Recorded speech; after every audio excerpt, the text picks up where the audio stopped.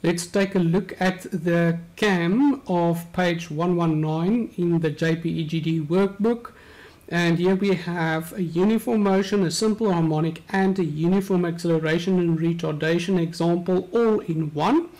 Provided to you on your question will be the displacement graph, and you need to do the construction of the cam disc profile. And this particular example has a roller-ended follower.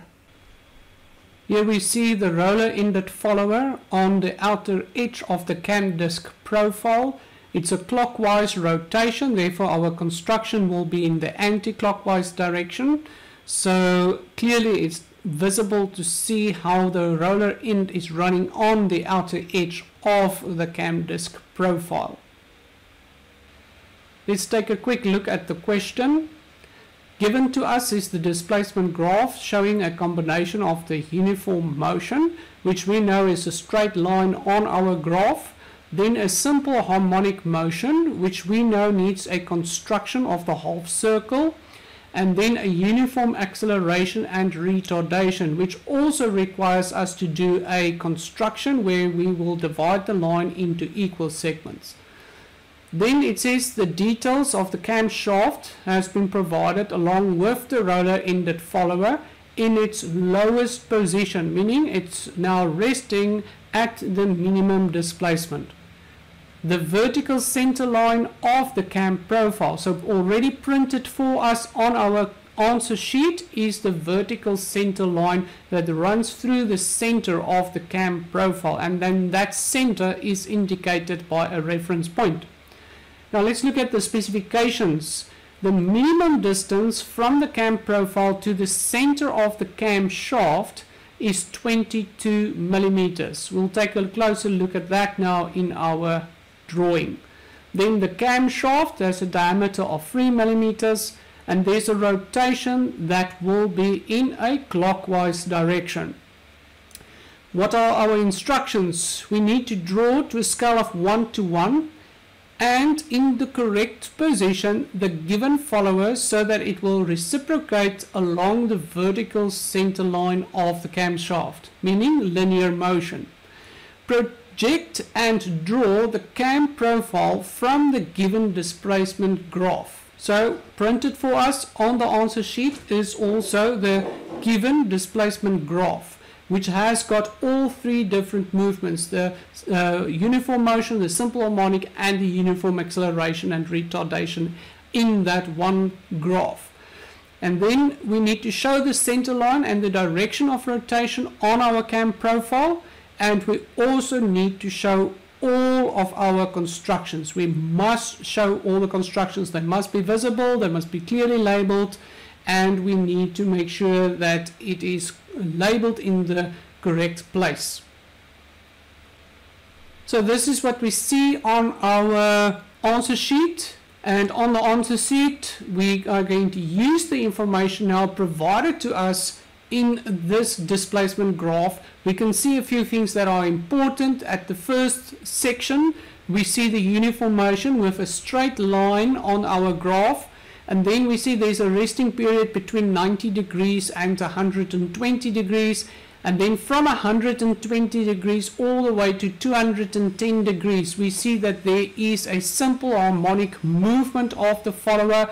And that's why we use the half circle construction. We see that from 120 to 210, there are 6 intervals of 30 degrees each. And that means our half circle also has to be divided into 6 equal segments. So now that we know where the uniform motion ends at 120 and where the simple harmonic starts at 120, that is the position where we will then add our half circle construction. To do that layout for the reference points for our simple harmonic motion, from 210 degrees to 360 degrees, we have uniform acceleration and retardation.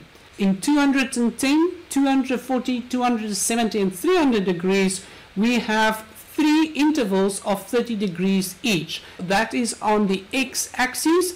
On the y-axis, up to 300 degrees, we also need to divide the height from the top downwards into 3 equal segments. But once it's reached 300 degrees, we are going to now divide displacement graph into 4 equal segments on the x-axis as well as on the y-axis. Why? Because we see that there is a 315 degree and a 345 degree interval which falls in between the 30 degree segments that we normally use. Please make sure that from the 300 degrees interval, where the follower is going to have now increments of 15 degrees to 360 degrees, there are 4 x segments, meaning there are 4 different intervals of 15 degrees each on the x-axis, and on the y-axis from that position at 300 degrees we must have the equal amount of segments. In this case, on the y-axis, we will then have 4 different heights from that position where it reached 300 degrees. And therefore, we will now have 4 intervals on the y-axis for the height increment, and then 4 different intervals of 15 degrees each on the x interval. We notice that our follower's measurements has been provided on the far right of the screen. We also see that the roller follower has a diameter of 16 millimeters. That means a radius of 8 millimeters. We have to copy that follower exactly as it is with the information and dimensions given onto our cam disc profiles construction. Once we have drawn in the camshaft and hatched it at an angle of 45 degrees and put in the clockwise directions arrow, we will do the construction of the cam disc profile by drawing in the 30 and 60 degree intervals all around our cam shaft, and we will indicate the labels of each of these 30 degree intervals in the opposite direction than the turn of the camshaft. Once we have done all the 30 degree interval constructions, we will do the maximum displacements construction with our compass. We will place our compass at the center of the camshaft, stretch it to the maximum displacement, and draw a full construction circle all the way around. Once that is done, we are going to take the different heights that we get from our uniform motion on the displacement graph, project that heights to the vertical center line of our cam disc profiles construction, and then we will take those heights individually at 30 degrees, then 60 and 90 degrees as indicated here, each at its own height. Once that is done, we have a dwelling period, a resting period of 30 degrees between 90 and 120 degrees. So that means we will place our compass now at the center, and we will then just draw an arc that continues all the way from 90 to 120 degrees, and we will make sure to place those reference dots at each one of these 30 degree intervals. And then we will continue on to the simple harmonic motion. From our graph of displacement, we will project all the heights that is from our simple harmonic motion onto the vertical center line, and from the vertical center line individually we're going to project all the heights, first to 120 degrees, then to 135 degrees, because we have the 15 degree intervals in between, then 150, then 165, 180, and then 195, and lastly 210 degrees, which will complete the motion of the simple harmonic on our cam disc profiles construction.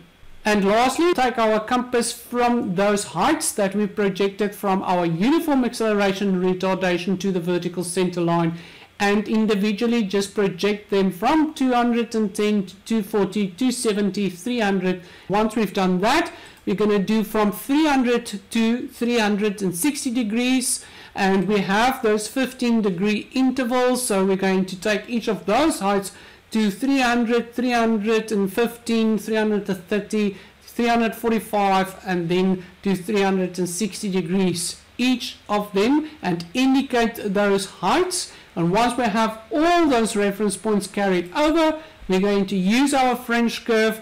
We will draw in the outline of the cam disc profile at the bottom inside edge of our roller. Once all of that is done, we're going to do a final check. Just make sure that everything is labeled that needs to be labeled, that all our degrees are written in where it's supposed to, that all our constructions are shown, that our direction is shown, that the camshaft is hatched. We will make sure that our roller is drawn in at the reference point at each of the 30 and 15 degree intervals throughout the full 360 degrees. And that will conclude our drawing.